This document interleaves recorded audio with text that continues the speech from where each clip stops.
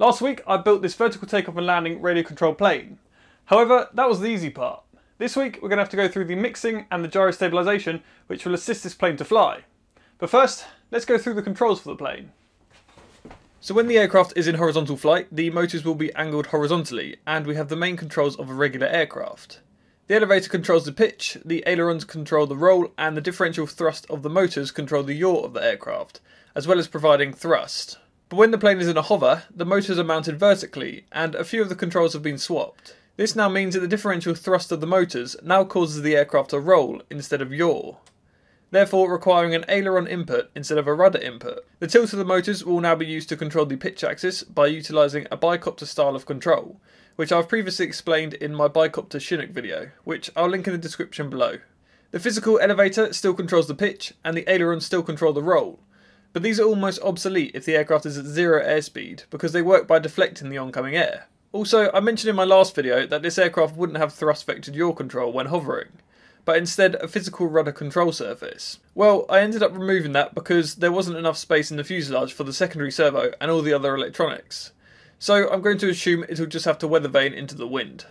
Now with my old radio controlled Vtols, I ran a flight controller called a KK2 board, and it ran a firmware called Open Aero Vtol. Now this firmware was written by a few guys over on a forum called RC Groups, and it's a really well documented firmware. They've written a nice manual, and it's probably the easiest solution to building your own vertical takeoff and landing radio control planes. However, the KK2 board has been sold at fewer and fewer places at the moment, and for some reason I can't seem to be able to flash any firmwares on my new Windows 10 PC. So I've decided to build my own flight controller, I guess you could call it.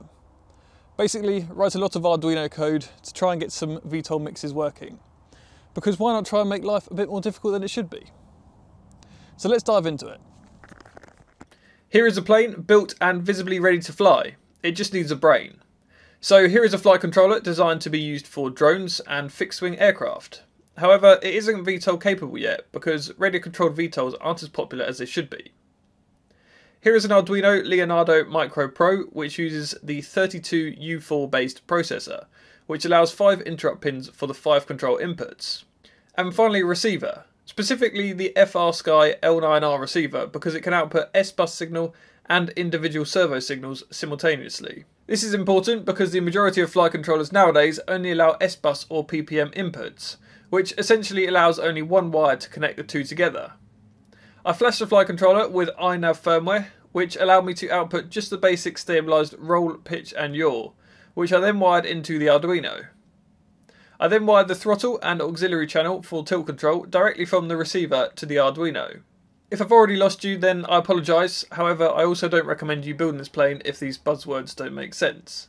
Either way, I'll try to explain the Arduino code as best as I can for you coding guys, so hang in there. First off, the libraries must be included for reading the input signals and then sending new signals to the motors and tilt servo. Next, all the variables that are used in the code are listed, and then the inputs and outputs are listed with the input pins being allocated to a specific channel number. The next part runs the void setup code, which runs only once when the Arduino is turned on. This allocates the outputs to the specified numbered pins on the Arduino, which are then connected to 2 speed controllers and the tilt servo. Scrolling down we can see the void loop code, which is the main code that runs when the aircraft is flying. It starts off by reading the PWM signals at the inputs, which stands for pulse width modulation, and is essentially a digital pulse that is high for 1000 to 2000 microseconds, therefore given a value in the range of 1000 to 2000. This means the midpoint of the control is 1500, and for an example, full left aileron would be about 1000, and full right aileron would be about 2000. This means that centered aileron stick would be about 1500. However, to carry out the maths required for mixing these channels together, I had to subtract 1500 from each value, so that the new range is -500 to +500, and the midpoint is now 0. Oh, and this if statement is there because if the receiver is unplugged, the Arduino automatically puts the throttle to 100%. But don't ask me how I found that out. Anyway, the next stage is to calculate the transitional fades, which are important for the gradual swapping of channels between flight modes. This relates to what I explained earlier, where the differential thrust of the motors in a hover will control the roll, but in horizontal flight will control the yaw. Therefore, when transitioning the aircraft from a hover to horizontal flight, the Arduino needs to fade the aileron control out and fade the rudder control in. This is done by changing the range of the tilt channel to be between 0 and 1. Then the specified control input is multiplied by either this value or the inverse of this value, depending on which flight mode it needs to be enabled for. For example, in a hover, say that this value is 1, therefore the aileron value multiplied by 1 enables full aileron control. Then when the plane transitions to horizontal flight, this value is now 0, therefore removing aileron control. And this also allows proportional aileron fade throughout the transition, and the inverse of this is done with the rudder. The next step is to take these fade values and mix them with the throttle. Let's take the left motor throttle setting as an example. The main component will be the throttle input value, then the aileron is added and the rudder is subtracted, both being multiplied by 0.2, so they only affect the throttle by 20% of their full value. The additions and subtractions in this equation are to do with the direction at which the control variable affects the aircraft. So subtracting the aileron will reverse its control, and adding the rudder will also reverse its control. Now the 1500 is added to the end to bring the range of the output back up to be between 1000 and 2000, so it's readable by the speed controller for the motor. So let's say the throttle is at 0% and the control sticks are centered. That would mean that the throttle is at -500 and the aileron and rudder are at 0, therefore giving an output of 1000, which on the 1000 to 2000 scale means it's at 0% throttle. Okay, now let's say we give an input of 20% throttle and 20% right aileron. This would change the throttle value to -300 and the aileron value to 200, therefore giving a final output of 1240, which is essentially 24% throttle, slightly over the 20% input throttle setting because it needs the extra 4% thrust to roll the aircraft to the right. Now, because the rudder was multiplied by the inverse of the tilt value to the aileron in the previous code calculation, it is therefore multiplied by 0 in this calculation, and has no effect on the throttle during a hover. Anyone confused yet? Well, the rest of the code is just limiting the outputs to the 1000-2000 range, and writing them to the output pins. So let's go back to the hardware.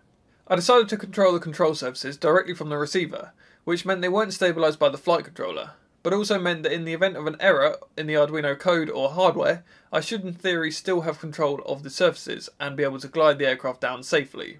All of this is powered by a lithium polymer battery, which is connected via a 5V 5A BEC regulator, as well as going directly to the electronic speed controllers for the motors. Oh, and I chucked in a capacitor just for fun. Well, really because the Arduino requires a smooth 5V supply or it resets itself, and I'll show an example of that in a bit. I then mounted the flight controller and Arduino onto a prototype PCB board, which kept everything compact and also allowed me to wire all the controls for the wing into a single connector, which will also make it easy to remove the wing for transport. A quick test of the flight controller corrections to confirm the mixing works, and it was time for some test hops.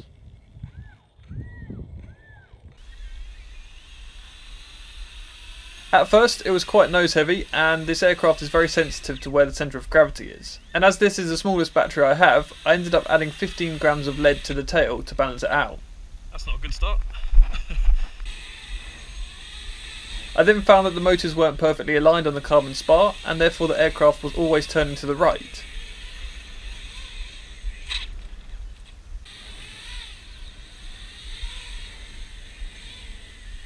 Okay. A few adjustments of the motor mount solved it, but then I realised the PID values in the flight controller needed adjusting. Everything seemed to be tuned well, and then that's why I needed to add the capacitor into the previous wiring diagram. Luckily it wasn't travelling at 30 miles per hour 100 foot in the air. Anyway, it was time for the maiden flight. Right, so I'm out here on this very nice calm morning with the sun shining, and it's time for the maiden flight of this Vtol. So I think the wind's coming towards me from this direction, so let's turn the plane around. Check all the controls, so elevator, aileron, and obviously no rudder on this, and throttle. Right, I'm quite nervous. Let's go. Alright.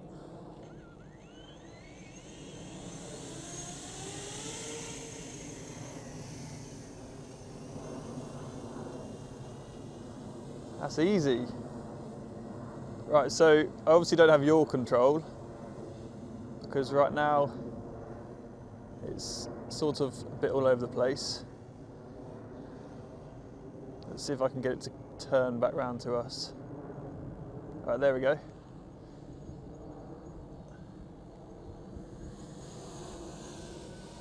So I'm currently just in hover mode. I'm trying to keep a slight forward speed just so that it always has a bit of elevator control. And I believe the motors might need adjusting because it's always turning to the left. You know, they're mounted on that single carbon shaft. I think one of the motors must be twisted or something. So if you have a look, it's always naturally slowly turning to the left. Let's bring it back round. Again, this is still always in hover mode, but I can pick up a bit of speed. So let's get some more forward speed, see if we can transition. I might get some altitude as well. Now let's transition to, this is like half forward flight mode. So the motors are now at 45 degrees. Let's flick it into normal forward flight mode now. Right, so there we go. That is fully lifting by the wings now. What I'm going to do is bring this over behind me. Sorry, this is probably quite bad for the camera because I'm flying so far away. I'm going to bring this over behind me so I can bring it in for an approach. Flick it into hover mode.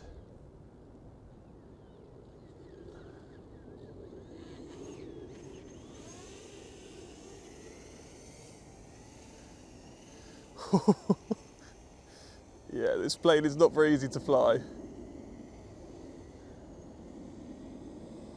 I'll tell you what though, just hovering it around like this, you don't really need yaw control.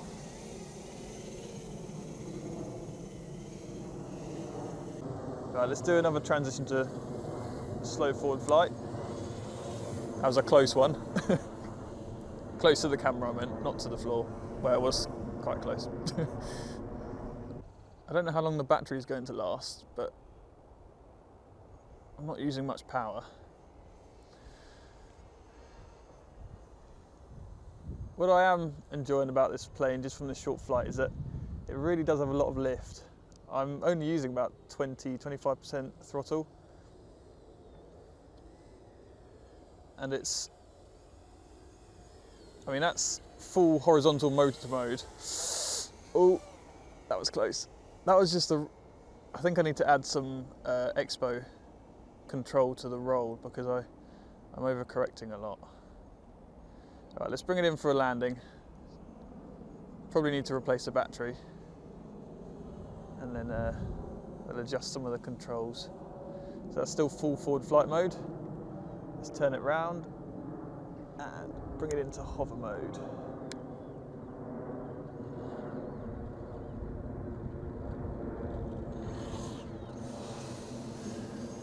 Okay, that was a bit of a dodgy transition.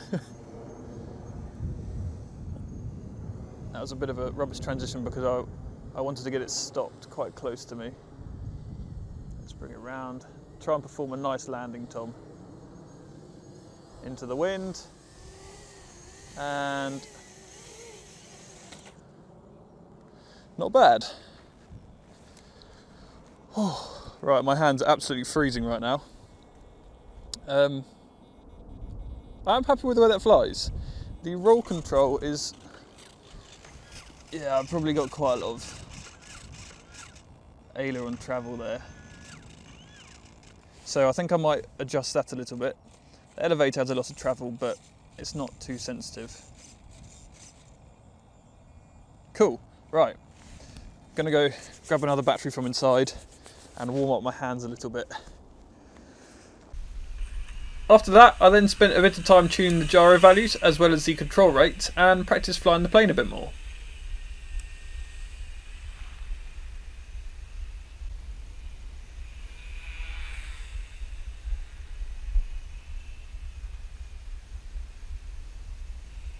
After a few flights, I really started to enjoy flying it and was able to consistently take off and land on the spot.